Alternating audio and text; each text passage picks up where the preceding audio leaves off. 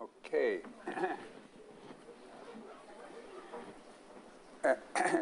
Please raise your hand, those who have used a Mantel test in the past. Many people usually. Only 2? 3? That's all?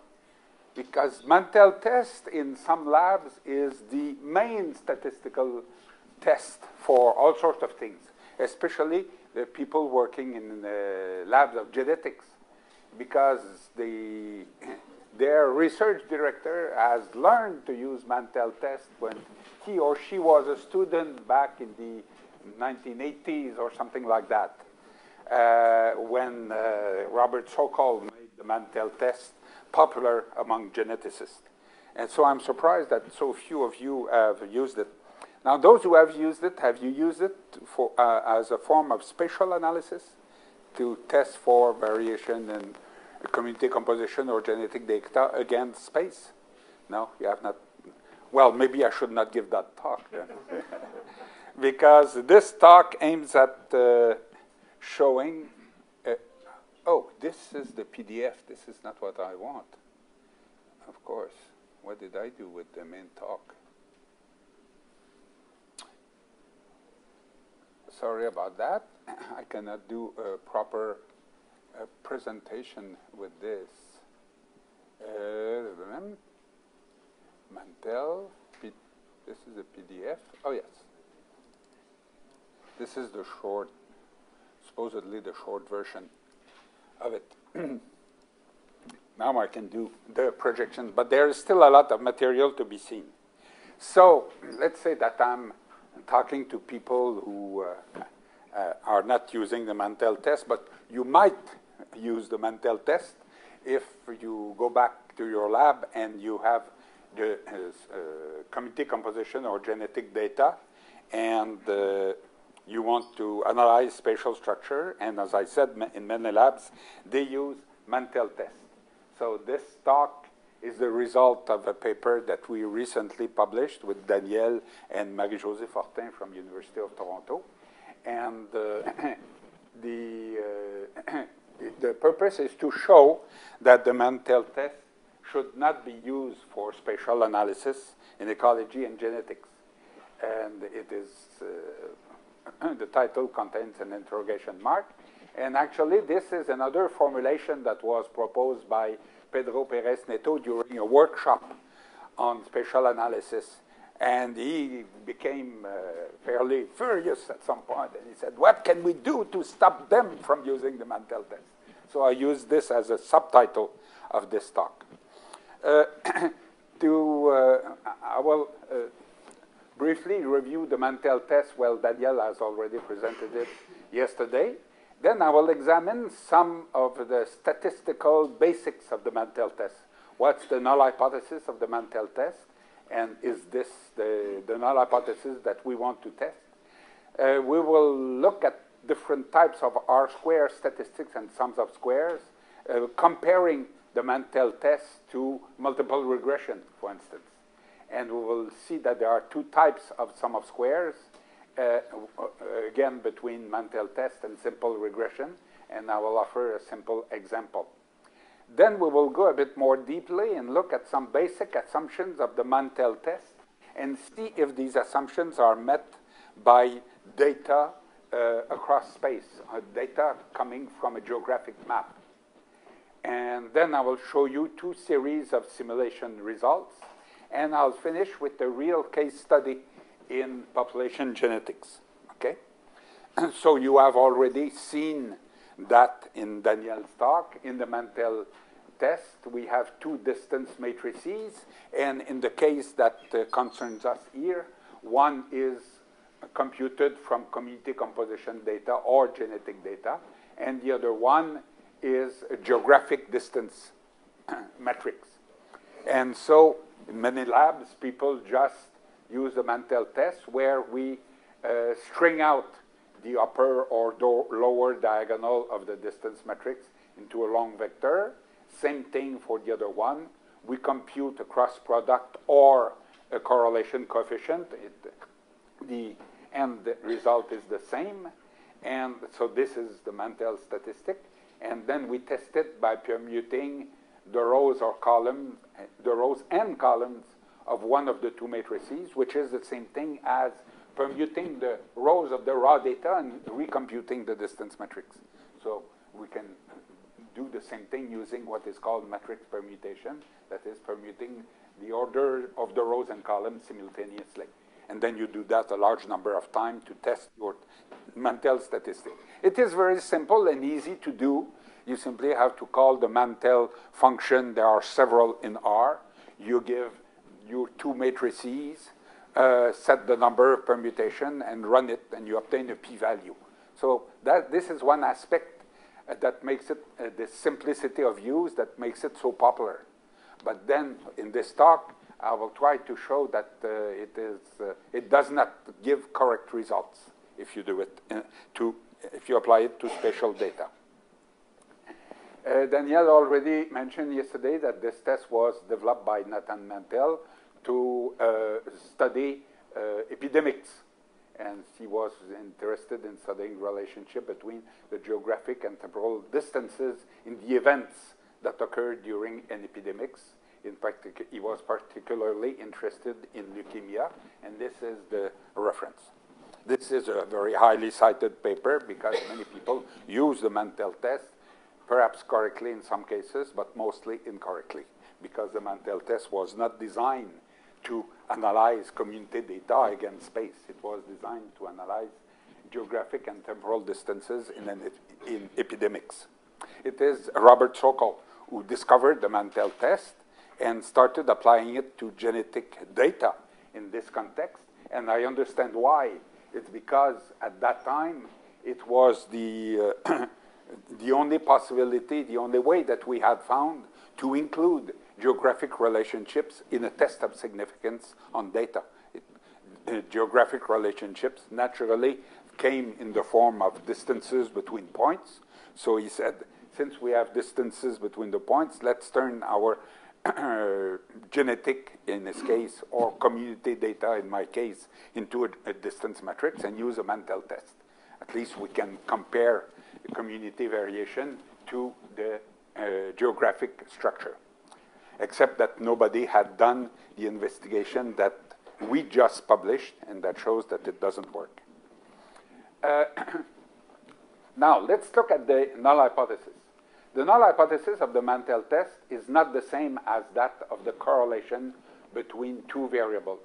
Indeed, the Mantel test is testing H0, which is the absence of relationship between the dissimilarity values in the two distance matrices. That's all we have. It is the two distance matrices that you string out, and you test that there is no relationship between the distances. Whereas if you have two vectors, two simple variables, and you test their correlation, H0 is the absence of correlation between the two variables. It can be done with two multivariate data tables. François Gillette showed yesterday how you can do that with the RV coefficient. Two data table, you compute an RV coefficient between the two. So again, the null hypothesis in the case of the RV coefficient is the absence of a relationship between the two data tables. And I'm just saying that the null hypothesis is not the same, because here it concerns the similarities. But maybe it doesn't matter. So we will see a little bit further. But at least you can see that right from the base there is this difference that may be a small difference. Now, when we compute R square in regular regression or in the Mantel test, in the Mantel test, the test computes an R between the two dissimilarity matrices. If you square it, it is an R square. So when we compute the R square of multiple regression, we have seen this equation a number of times when I talked about regression and when I talked about canonical analysis. It is the sum of square of the fitted values divided by the sum of square of the original data. That's the R square. And we know that I will focus on the denominator here. It is simply the sum of square of the centered data, like this, sum over all the all the species, and all the sites. And I have shown that it can also be computed using from a distance matrix derived from Y. And in this distance matrix, if you take all the distances in the lower triangular, square them, and sum them, divide by n, you obtain the exact same thing. So it is true that we can obtain this value from the distance matrix. I have no question about that. However, when we do a Mantel test, the square of the Mantel correlation, which is also an R square between, if you regressed one of the stringed out distance matrices on the other, you would obtain an R square, which is the square of the Mantel correlation. It is also constructed like that, if you do this regression. But then here you have the sum of square of the distances, not the sum of square of the y's. Does that make a difference? Maybe it doesn't make a difference. Let us look at the equation more deeply. The sum of square of the distances, if you string out the distances, you take the mean of the distances and subtract the mean and square them. That's the sum of square of the distances.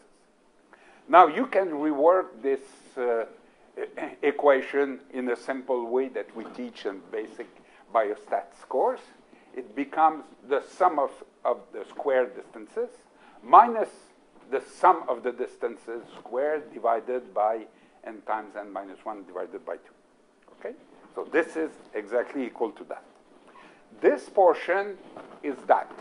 No problem. It is not divided by n minus 1. But then you have this portion here that is not there. And that changes the value completely. So there is no way of working on this equation to produce that. There are two different statistical quantities.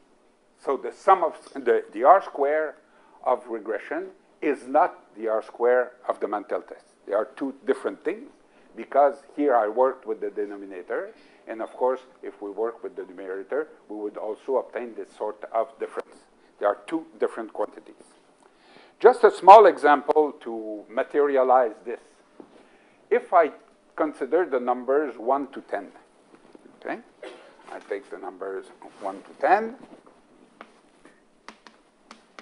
and I subtract the mean, square the values, and sum them.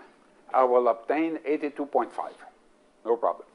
Now, if I take the numbers 1 to 10 and compute a distance matrix between them, and take the values in the lower triangular or the upper triangular, either one, it's the same thing. And so I have all these distances here, string them out in a long vector of distances, subtract the mean, square them, I obtain 220. So you see the number is not the same. Not only the equation is different, but at the end it makes a big difference. So this is just to convince you that we are not computing the same quantity. The R square of the Mantel test is not the R square of multiple regression. Okay? Here's another example that I made up for the occasion. This looks very much like data that we might want to analyze. Let's say that this is the abundance of a species, and these are 3 environmental variables. Given this sort of data, you might immediately you would run a multiple regression to see if these variables explain the variation there. When I fabricated these data, I created 3 columns of random normal deviates with the R norm function, and I added them and added another vector of random data to make noise in the data, and then I moved everything so that it became positive to look like species abundances. So this, by construction, is related to these 3 variables. So it is not surprising that in the results that I will show here, there will be a relationship. I built it in. So because we want to see, because of the construction, y is related to these environmental variables. The data on a map might look like this. I took these values and represented them by bubbles, and I chose random coordinates to plot them on a map. Okay, just to show that this is the sort of data that we are all handling. It is very much like that. So if we do the analysis, here are the analysis. If I use multiple regression with the LM function, I obtain an R square of 0.57. Of course, I built the relation in, so there is a relationship. Adjusted R square is pretty high, and I have a significant relationship, even though the number of observations is small. Now, if I run a Mantel test, that is, I compute a distance matrix from this, another distance matrix from these three variables, Euclidean, using Euclidean distance. I run the Mantel test. I obtain this value for the Mantel R square statistic, the square of the Mantel R, very small. There is no adjusted R square in Mantel test. Mantel test receives a distance matrix. It doesn't know how many explanatory variables there were. So there is no adjusted R square. And here, this result would happen to be not significant. So given these two results and given the way the data were constructed, we know that this is the correct answer. That one is incorrect, or it may just be that the test lacks power. But in any case, if we go back to what we saw in terms of the null hypotheses that we are entertaining, are we interested in analyzing the variation of the data, or are we interested in analyzing the variation of the distances? The null hypothesis about the variation of the distances is the hypothesis of the Mantel test, while the null hypothesis about the variation of the raw data is the null hypothesis of the regression. I think what we want to analyze is the variation of the data, not the variation of the distances, which is a derived quantity, right? Okay, yeah. So which R square corresponds to the question stated here best? I think it is this R square here, not that one. When we are analyzing multivariate data, it's the same thing. If we have multivariate data about sites and species or gene frequencies with environmental data and spatial data, what do we want to know? Do we want to explain the community variation among the sites, or do we want to explain the distances of the community variation? I think our interest is to explain the community variation, how it varies among sites using these explanatory variables. So in this case, instead of multiple regression, it is the RDA or partial RDA that brings the correct answer to our question.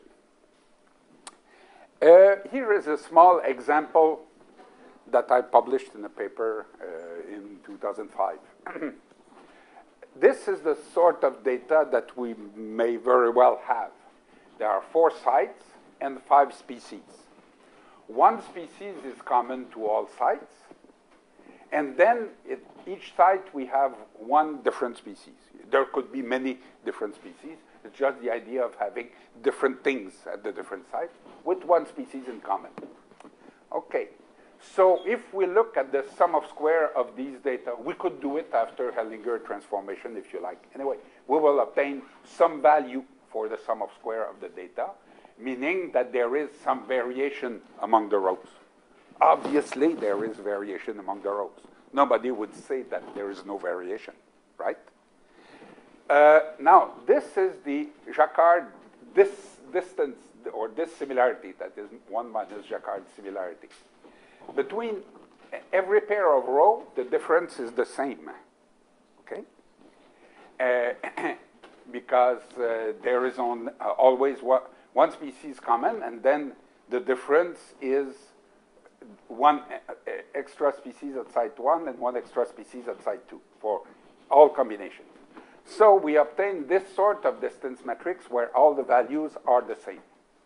If we can compute the sum of square of the distances in the upper or lower triangle, it's 0. Does that reflect what we see here? So there is a problem with this approach. Of course, I could also compute the sum of square from this similarity matrix, in which case it would be the sum of these squared distances divided by 4. And I would obtain this value that differs from that one simply because here I use sum of square on the raw data, and here the sum of squares from the Jacquard distance, but they are both different from 0. So there is a big problem there, that we obtain definitely, clearly the wrong answer from the sum of square of the distances, right? Now, I will look at the basic assumptions of the Mantel test in spatial analysis. Do these assumptions hold? The Mantel test will compare two dissimilarity matrices, as Daniel has shown, and as I have shown in one of my first slides. So we have the two dissimilarity vectors coming from the two dissimilarity matrices, D1, D2. I'll remove these numbers that are not what we are looking at. So this is D1, D2. So we could use these two vectors to plot a graph with D1 against D2, okay? Or, well, if this is the response data, we would plot D1 there. And if this is geography, we would plot geographic distances there. The Mantel test is simply a linear correlation, or we could use a Spearman correlation, which is for monotonic relationships between the data. These two types of correlation will work best if the distribution of the distances is something like that, if it is fairly linear, and if it is fairly homoscedastic. That is, if the residuals of a regression line here would have a normal, normal residuals at the end. So this is what we are hoping to have. Is this what we have with spatially distributed data? Well, I used a simulation where, I will use simulation where I created spatially autocorrelated data. And the advantage of simulation is that we know exactly what we have put in. While when we receive a pile of data from the field, we don't know if the data are correlated or what. So here I will use simulations with spatial autocorrelation of increasing ranges. So that's the advantage of simulation. We know what we are doing.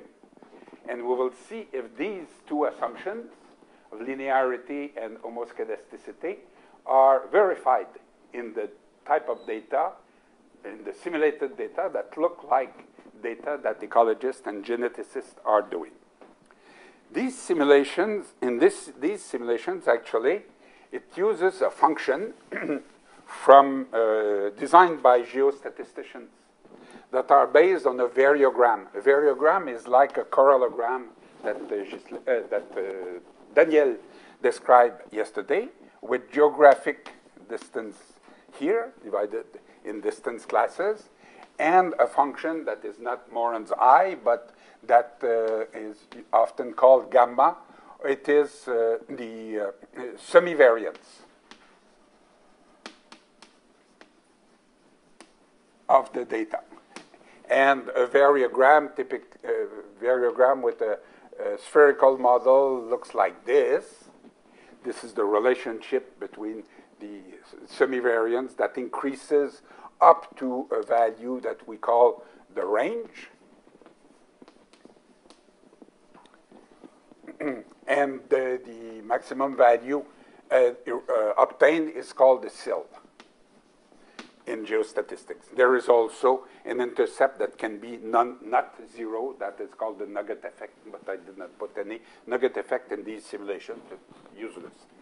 I will show you simulations of, we can use the variogram to analyze real data, but then in the function that I will use, we can set the parameters of the variogram and the function will generate data that obey this variogram. That is data such that if we analyze them, we would find this variogram. It is a tricky thing, but geostatisticians know how to do that. And these functions are now available in R. Here is a small example of using such a function on a map that has size 20 by 20, in which I have 400 small cells, small points. And here I use a variogram with a range of 10. That is, autocorrelation goes up to distance 10. After that, there is no spatial correlation anymore. This actually creates patches of high values, to follow the Swiss interpretation of the pale values, and low values, patches of low values and patches of high values. Okay, or it could be the reverse. And we see that the patches are about the size of the range given there. The diameter of the patches is about 10, and here too. Okay. So in the next slides, I will vary that amount and see what happens there. But then this is the graph that we obtain when we draw one set of distances against the other. Here we have the geographic distances. And it goes up to 25 because there are diagonals also. It is larger. Maximum geographic distance is more than 20. It is about 26 in this graph. And this is the difference in the values that were generated. There was only one variable, but you can still compute the difference between this and the neighboring cell in this class, in distance class 1, or between this and that will give a bigger difference for some larger distance class, like 10 here. With 400 cells, we already have a lot of comparisons, because it is 400 times 399 divided by 2. So the 200 times 400, 60000. 800, so is that it? 400 divided by 2 is 200 times 199. So let's say that it is for 200 by 200, it will be 40000, which is 40,000 points in this graph. Okay? There are so many points that it is difficult to see clearly the relationship. So I computed a smoother, which is the lowest function here, to show the central tendency. But this is rather difficult to see and very long to plot. Even in R, it has to plot 40,000 points. It is not very useful. So I reorganize the distances produced into distance classes, for which, one distance class for each integer, I think. And then for each distance class, I computed the mean in blue and the median here, this black square. And actually, the mean is a good approximation of the central tendency, just a little bit too optimistic compared to the median. So in the next slides, I will show you this and that. I will not show this. Okay, and we see here already, oh yes, this is for a small map of 20 by 20. In the next slides, I will use maps of 56 by 56, because this is what I will need in the simulations that I will show later. But just to set the ideas, in the larger map of 56 by 56, I will tell you why I have these funny values. Here, if I have a range of 0, then my variogram is flat, and the data are simply random normal deviates. So there is no patch of any size. Any point can be neighbor to a point with similar value or points with completely different value. There's no spatial structure. And in my little graphs here, the distances fall anywhere, and the mean is flat. So we don't have a linear relationship, but that's fine. There's nothing to show. Next slide, here I have a range of 10 in this map. So my patches have a diameter of about 10. The pale patches or the reddish patches, we have small patches all over the place, but they are located at random.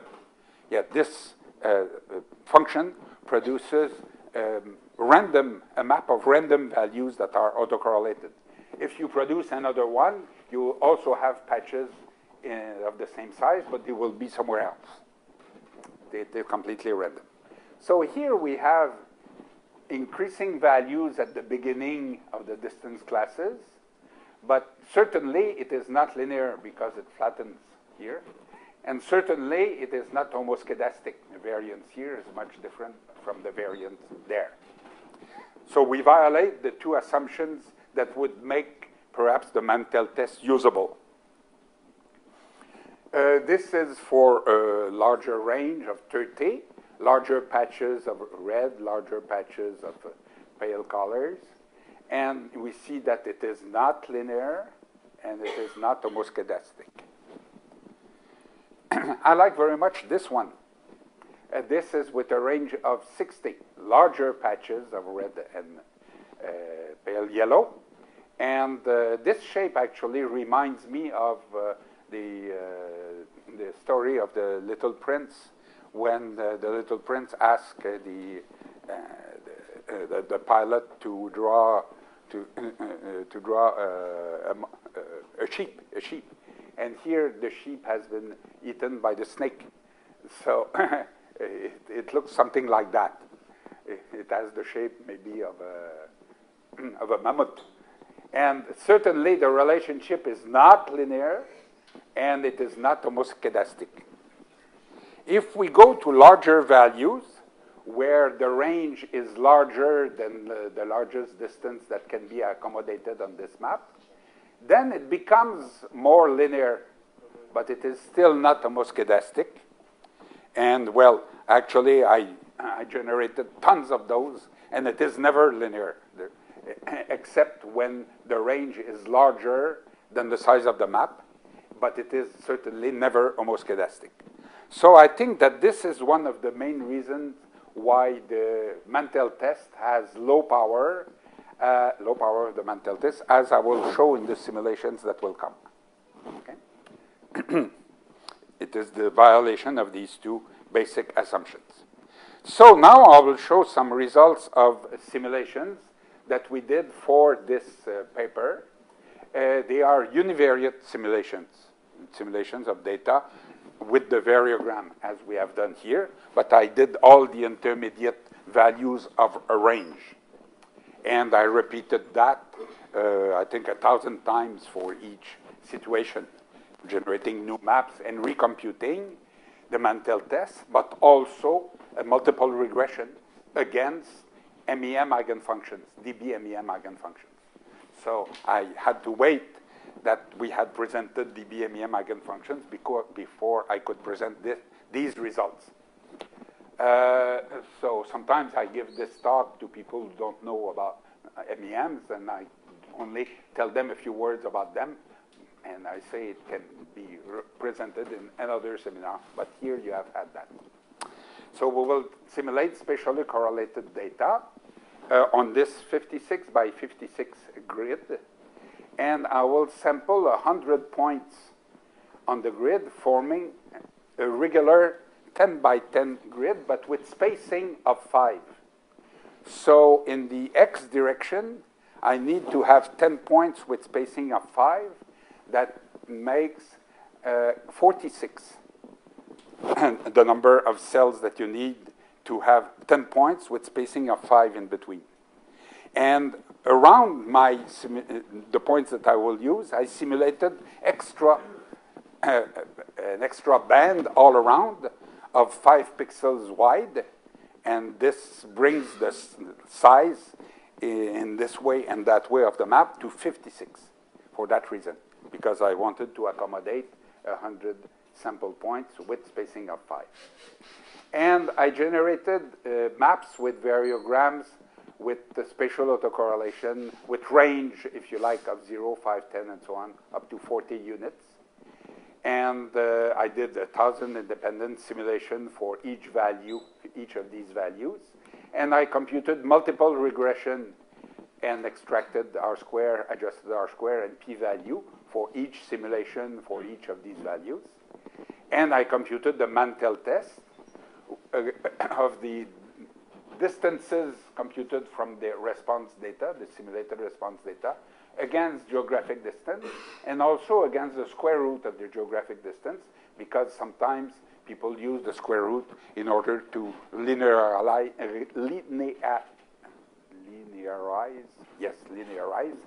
the d by d graph a little bit. So here, in these two cases, I recuperated the Mantel R that I squared, and the p-value. There's no adjusted R squared there.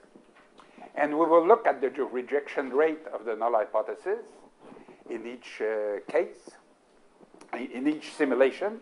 That is, how many times did we reject the null hypothesis for these data divided by the number of simulations. How many times? That gives me a rate of rejection.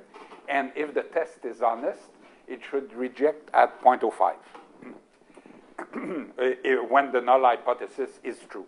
But here, the null hypothesis is not true, of course, because I generate data that have a spatial structure. So I am expecting the rejection rate to be higher than 0.05 with the data that I will show you. And then we will look at the R square for each method, and what does it tell us? This is the two graphs that summarize all these simulations that took several weeks to plan, develop, try, and correct, and finally get the final results. Here we have the results for the regression against MEM, the results for the Mantel test against the square of the geographic distance, and the Mantel test against the geographic distance. These are the values of spatial autocorrelation that I injected in the data. But because my data points have a spacing of 5, then when there is no, when the range is 0 or when the range is 5, I do not expect to have any effect of spatial correlation on neighboring points because they are too far away. They are distant by 5. So when the range is 5, this is the distance where no spatial autocorrelation exists in the data. And this is what I obtained indeed. So if we look at the result of the regression against MEM, here there is nothing. That is, we have exactly the rejection rate of the test, because each test is done at against a significance level of 0.05. So the rejection is equal to the rejection level of 0.05. Fine. And then as soon as we have more autocorrelation than that, the regression jumps up to power, that is to a number of rejections that is almost in all cases. And here it is in all cases, we reject the null hypothesis, as we should. Now, with the Mantel test against geographic distances, we have this. So we never have the correct results, although when the spatial autocorrelation is very high, we approach the correct rejection rate. But it is always smaller than that of regression. And even with this correction of the geographic distances, we have the same story. Well, it is dramatic, you know, with the data that have, let's say, a spatial autocorrelation of 15 on this map, which is pretty big spatial autocorrelation, massive spatial structure. We only find it in 40% of the cases with the Mantel test, while we should always find it. Now, if we look at the R square, the R square is depicted here in green for regression. But of course, we know that R square is an overestimation of the relationship. So the correct statistic to use is the adjusted R square, which is here. Again, it is 0 up to this value of spatial autocorrelation. But as soon as spatial autocorrelation has a range larger than the distance between the points, we have pretty good R-squares here. Now, for the Mantel test, it never moves much higher than 0. So the R-square of the Mantel test cannot be interpreted as the amount of variation in the data explained by the spatial structure. It is nearly 0 all the way. And this is summarized here. Oh, yes, in the paper, if you're interested, go and see the paper. We did other simulations with other methods that are used in landscape ecology. And this was a suggestion of Marie-Josée Fortin, who is a landscape ecologist. And we used the Delaunay triangulation, truncated distance matrices, and this sort of thing. And the results were nearly identical to what I showed you. So you will find them in the paper. The result is that the power of the Mantel test was always lower than that of spatial analysis using Morin eigenvector maps. And the simulation also showed that the Mantel R-square was much smaller than the R-square produced by MEM analysis and was not thus interpretable. This is a sad story, but I mean, somebody has to ring the bell and say, hey, wake up, don't use the Mantel test for spatial analysis. How are we doing with time?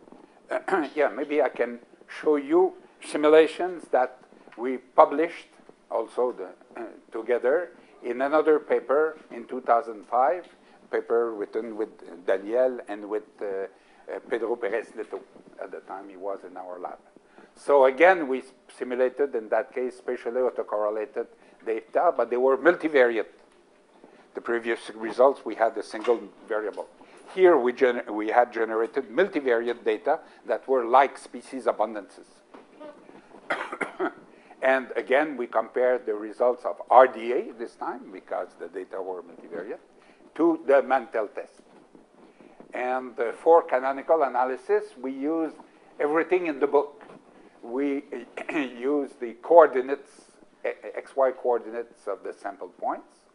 We used the cubic polynomial that Daniel described when he talked about polynomial regression, and that we had used for variation partitioning in our 1992 paper. And then we used MEM spatial eigenfunctions, formerly called PCNMs, because in the graphs that I will show you, in 2005, we were still calling them PCNMs. For the Mantel test, we used the geographic distance metrics based on the coordinates, the distance based on the polynomial, the same polynomial as there, and then the log of the geographic distance. This is another method often seen in the literature. This is the way the data were generated. Essentially, it was also on a grid after generating spatially autocorrelated data. So I skipped the details. This is the model. And also, yes, I generated also environmental variables. And I generated 10 species. 5 of the species could be linked to the environmental variables. They could be a linear function of the environmental variables. And the last 5 species were never linked to the environmental variables. They were only spatially correlated. But then in some simulations that I will show you, even the first 5 species were not linked to the environmental variables. So this is the main table of results that I wanted to show you. We will look at first at this one, where the species were not related to the environmental variables, the first 5 species. The last 5 were never related. But the species were autocorrelated. Okay? So you recognize this Venn diagram. This is the total variation of my 10 species against, tested against the environmental variables. Let's see, I think the environmental variables, were they spatially correlated? Yeah. Mm-hmm. And then this is what is explained by the spatial portion. The first 3 lines are the results of the RDA. The last 3 lines are the results of the Mantel test, where the calculations are done by partial regression on the distance matrices. Okay, so many people have used this sort of partitioning on distance matrices, although we have never designed it like that. But there are functions in the literature, and people have been doing that. Is that correct? We'll see here what happens. First, I'll look at the A plus B portion.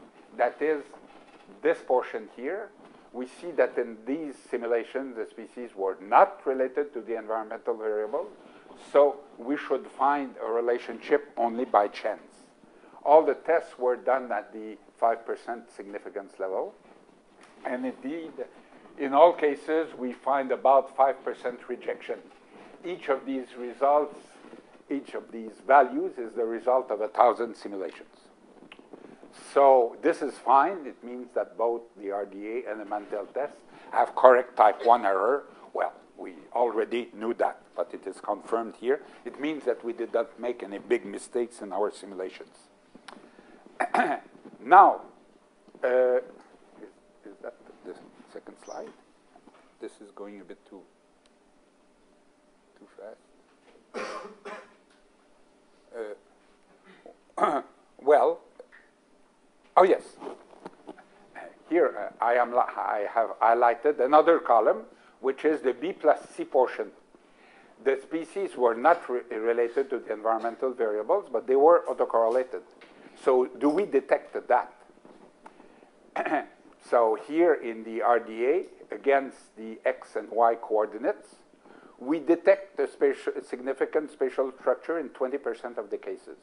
With our 1992 polynomial analysis, 40% of the cases, but with the MEM eigenfunctions in nearly all cases. What about the Mantel test? Against the distance matrix of the XY, in 11% of the cases, against the polynomial, 7%, against the log of the geographic distance, 17% of the cases. So we know that there is autocorrelation in the data, and the Mantel test nearly never detects it. That's tragic. Now, in the case where the species are related to the environmental variables, and this other set of simulations with the big regression coefficient, well, here variation partitioning using the environmental variables always, nearly always detects, close to 100% of the cases, detects the A plus B portion, that is, that there is a relationship with the environmental variables. The Mantel test detects it in about 28% of the cases. Again, we know there is such a relationship because we built it in. And Mantel test does not detect it. This can be tragic, as I will show in a later example. But if you have analyzed your data collected with great pain and a lot of time using a Mantel test, it means that you are unlikely to detect the signal present in the data. So at the end of the day, you will have nothing to publish. Okay, so this summarizes what I just said. These new simulation results show that the power of the Mantel test is always much lower than that of canonical analysis, that the spatial variation is at best weakly captured by direct relation of a response distance matrix on geographic distance. None of the transformation of the distances that we tried increased the performance of the Mantel test. And on the RDA side, representation of the spatial relationship by MEMs is the best. It is much better than XY coordinates or the polynomial. That's what we are showing here.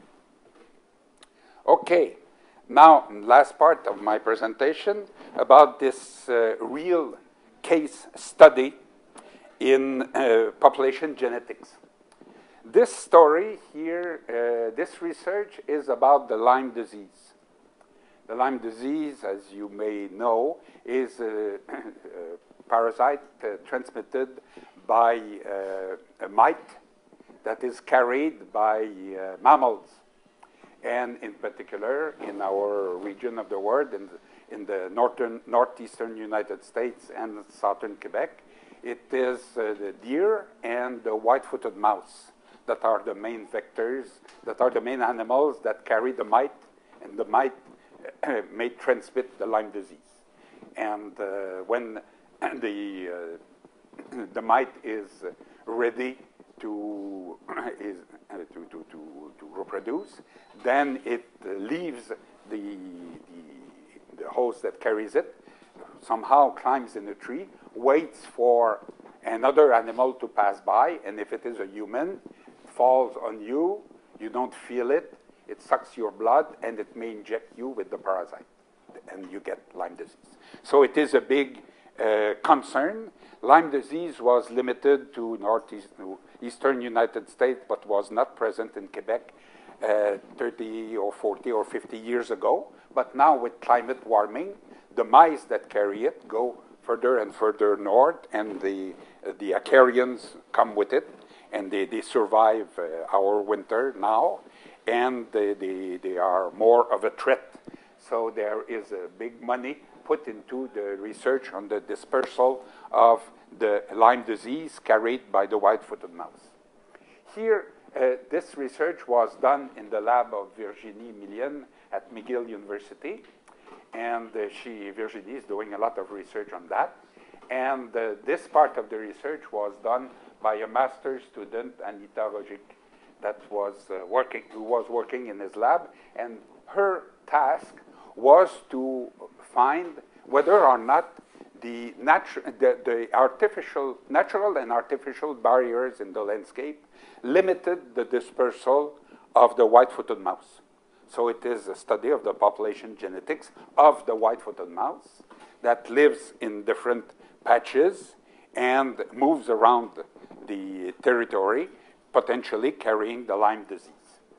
And here we will, her task was to study the effect of two natural barriers, that is two rivers, and two man-made barriers, that is two highways across the landscape. I'll show them to you in a map in a moment. Now, important is the fact that Anita Rogic was a student of Virginie Millian with co-direction by François-Joseph Lapointe, a colleague at my university, in my department, a good friend, and we visit each other all the time. That's an important aspect of the story that I'm going to tell you. So this is a map of the area. You have the United States about somewhere here. Yeah, this is the head of Lake Memphremagog, so this is probably the border of the US here. And you have the island of Montreal, and here are the populations of mice that were studied, and you see these are separated from those by this large river, Richelieu River, that comes from the US. Well, it connects with the main river that flows to New York. Actually, before we had planes and highways, there were boats coming from New York to here, connecting through locks with this Richelieu River and bringing people in the Montreal area. So yes, this is a main river separating these populations, and this is a bit smaller river, which one is it again? Separating these other populations. And then there are also highways, this highway and that highway, that separate, for instance, these two populations from those, or that population from those. So the idea was to test the influence of these rivers and highways. Yes, special barriers, roads can be represented. Oh yes, I will come to that in a moment. Then one day I walked into the lab of my friend François-Joseph Lapointe, and there was Anita Rogic, the student that I had never met before. And François-Joseph was sitting in front of a computer screen with her, looking at the results that she had obtained using Mantel test. And François-Joseph called me and said, come and see that. Can you suggest a solution? Anita has been working in the field for 1 year, doing the genetic analysis in the lab, everything. Now she computed Mantel test, and there is nothing significant. Oh, that's a problem because at McGill, like in our university, a student, even a master's student, has to publish a paper. And Anita had nothing to report in your paper because you will never manage to publish a paper saying I have no significant results. This is the p-value bias in the publication. Negative results are very difficult to publish. So she was stuck. Would she have to do another project altogether, spend another year in the lab and in the field in order to get her master's degree? So I looked at that and said, how did you analyze your data? She showed me that she had no significant result. She said, I used Mantel test. I said, well, perhaps you can do something better. Let's try by by using your raw genetic data, either in the form of raw allele frequencies or in the form of FST distances, and let's represent roads or rivers by each time by a binary variable. That is, for instance, for this river, you can code the sides that are on this side of that river as 1 and those that are on the other side as 0, or the opposite, it doesn't matter, and do an ANOVA, okay, with the binary coding of the barrier. So you simply do an ANOVA by RDA, as you have been shown in this course. And you can do the same thing for this river and for that road and for that road. Fine, she said, let's try that. But she told me, I don't know how to compute an RDA. Sit down, I'll show you. So half an hour later, she was acquainted with the RDA function, with the coding and so on. And I said, now, okay, you do that and call me when you have the results. The next day, she had the following results. Okay. So using FST, the FST genetic distance, the FST distance were decomposed into principal coordinates and put into as the response data in the RDA.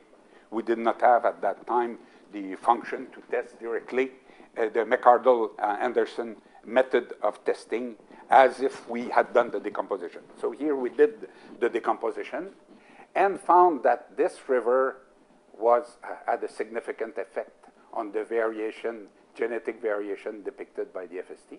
The other river, which is the Yamaska River, yes, also, Highway 117, 116, Highway 112, everything was significant.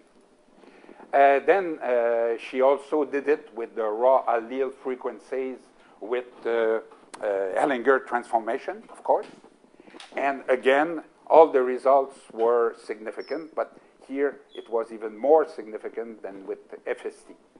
So now she had something to publish, and it led to the paper that you see here, in which I was kindly added as a co-author. I had contributed a little something, half an hour of work, showing her how to do an RDA. Okay? So you see that this changed the outcome of that research, and the message is that it may also change the outcome of your research. That is, if you do the analysis of spatial data in the right way by using DB-MEM eigenfunctions instead of Mantel tests, you may obtain significant results if there is some signal in your data, while even though there may be some signal in your data, Mantel test is unlikely to find it. Okay, so the conclusion of this last part of my last talk is that researchers like the Mantel test because it is simple to use. One simply has to type something like that. The number of permutation is set by default, and you obtain a p-value.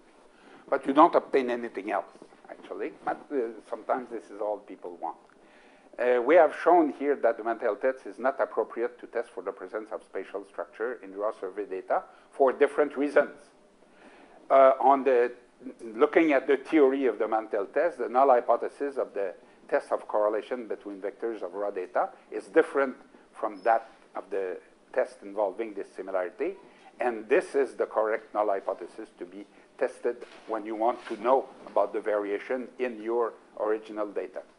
The statistics used in these two tests are different and cannot be reduced to one another.